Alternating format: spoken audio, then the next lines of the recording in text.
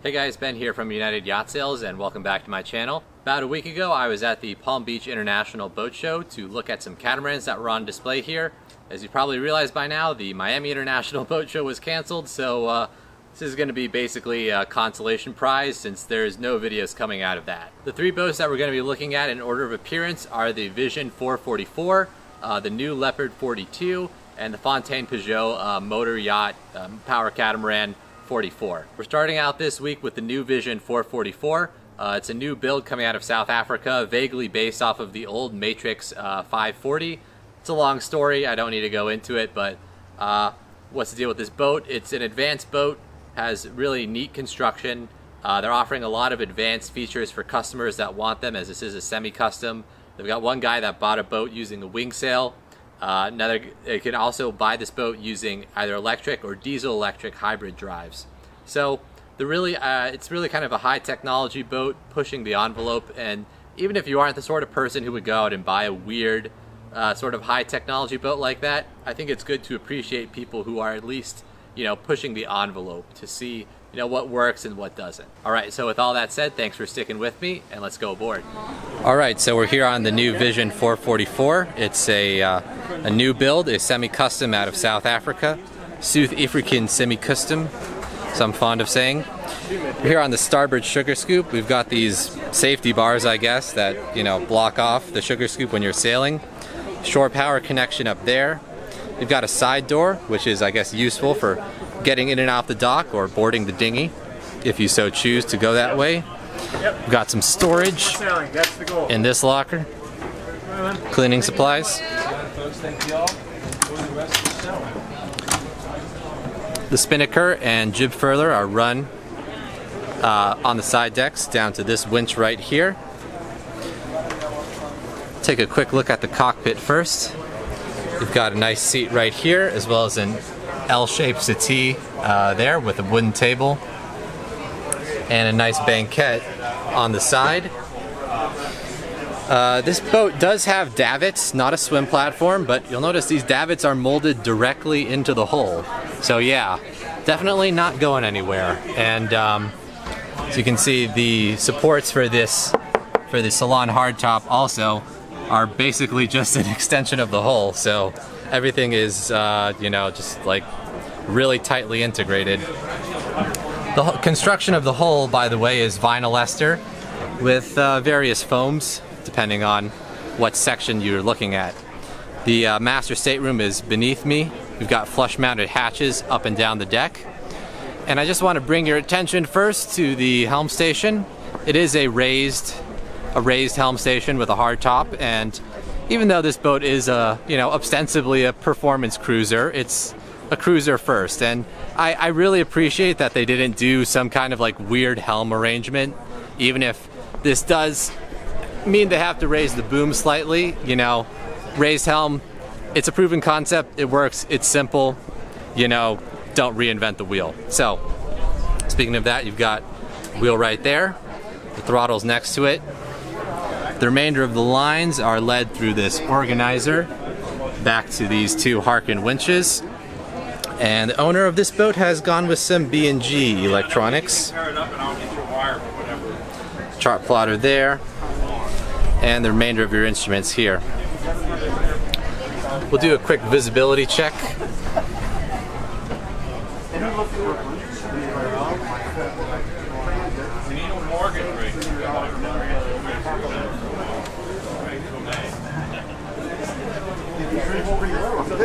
I know, I got a credit line there. And let's go forward as well. Again, more flush-mounted hatches, all up and down the owner's side. You've got a bow seat up here, and everything here is covered in this sort of foam. I'm not entirely sure what kind it is, but it is very comfy to walk on, that's for sure. So you've got split windows for the salon, two windows forward as well as another two windows on top, so ventilation wise really great. The owner has chosen to use a self-furling boom, so you know, that's neat. I like self-furling booms, I think they're convenient. No complaints from me there. We'll look a bit farther up at the rest of the rig, 1 spreader and 2 stays, as well as your radar.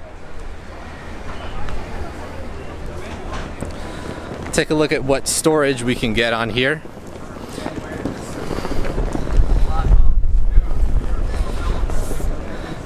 It's a good amount of storage in here, as well as I believe that is, yes, that is the generator.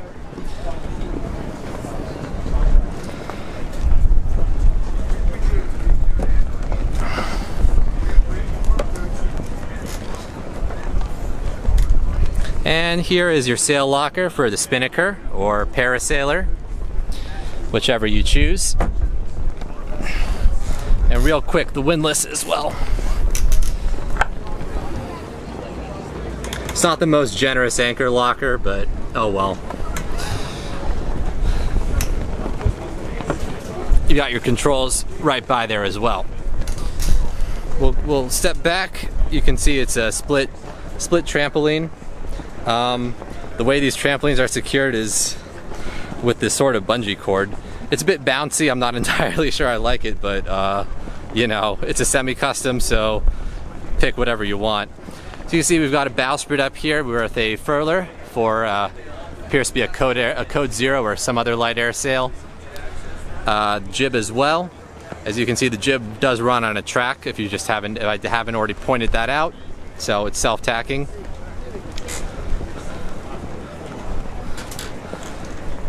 And we'll come back to the salon. So you can see there is no lack of solar on this boat. 1, 2, 3, 4, 5, 6, 7. Actually 1, 2, 3, 4, 5, 6, 7, 8. 8 solar panels. So yeah, this owner is sitting pretty, that's for sure. Does not use a traveler. Rather, it has a German sheeting system, so keeps things a little cleaner. Though I believe, obviously, there is space for a traveler. You've got foam decking as well, so it's a little cooler than the typical teak. And of course, spinnaker comes down on the other side to this winch. We'll take one final look at the salon, and let's go inside. Alright, so we've got a pair of doors that come together that give us a L-shaped connection to the rest of the salon. We'll come in and look at the galley. First thing, you got an ice maker down here, as well as more galley storage. Dual basin sink with 3 taps. This is a combination microwave and convection oven, as well as half of this stove appears to be induction and the other half appears to be gas. So that's it's interesting. You can cook how you want. The stove is beneath there. You got more galley storage. So all in all, real nice U-shaped galley. You've got a raised settee up here with Tommy. He doesn't come included with the boat, but he will sell you one. Yeah, that is true. And more interestingly, you've got a forward-facing nav station, the TV in back. So this is a sailor's boat, and it's a good place to keep watch. You've got all your instruments duplicated up here, and it's really just, it's just a really neat setup. So we'll go into the owner's suite now. We've got more storage here, as well as some sliding storage up here. The bed is fit snugly within the holes. The interior on this boat is interesting. It's a combination of sort of, more plain surfaces, but you've also got a decent amount of wood. So yeah, real interesting. Again, you've got lots of light courtesy of the hatches. Similar to, a lagoon, this door does slide. I believe it's locked right now, but just trust me, it does slide if you wish to enclose the owner's suite from the rest of the room. Real big hanging locker for the owner. And everything just sort of seamlessly transitions into the owner's head. You've got a combination washer dryer up here, you know, mounted at a sort of at waist level, so no need to bend over. The owner's head, nice kind of modernist sink, as well as you move forward. Yes, we have, one second. We have the shower, and it does have a place for you to sit if you don't like to, you know, shower while standing, if that's a hardship for you.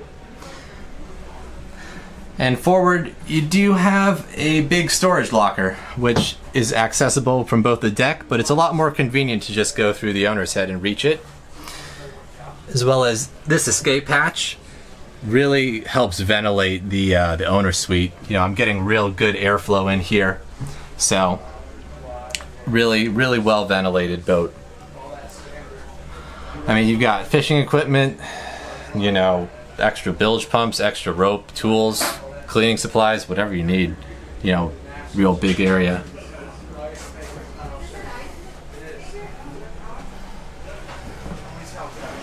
We'll jump across to the guests. This station is standard with options like the truck plotter. Also have cold storage here, both refrigerator and freezer units. You didn't decide to go with.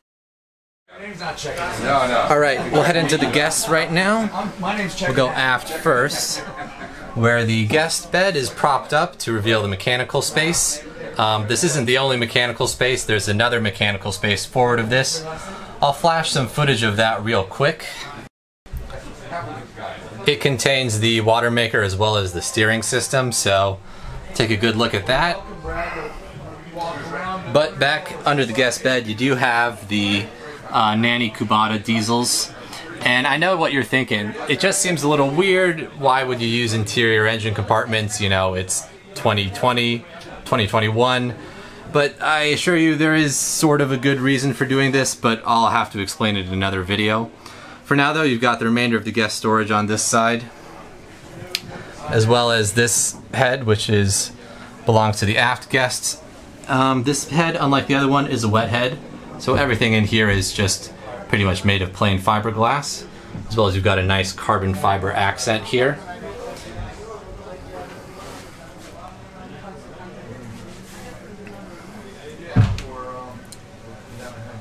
Oh well, yeah, he explained this. Just have to tune the rig. Unfortunately, that does happen when, you know, you adjust things. And here you've got more equipment, basically air conditioner, salt pumps, seacocks, and whatnot. It's all laid out so that, you know, you can access it really easily, which is nice. More storage here. Take a minute to admire the flooring on this boat. It's real nice wood. It's an interesting texture. You've got an athwartship berths for the forward guest stateroom.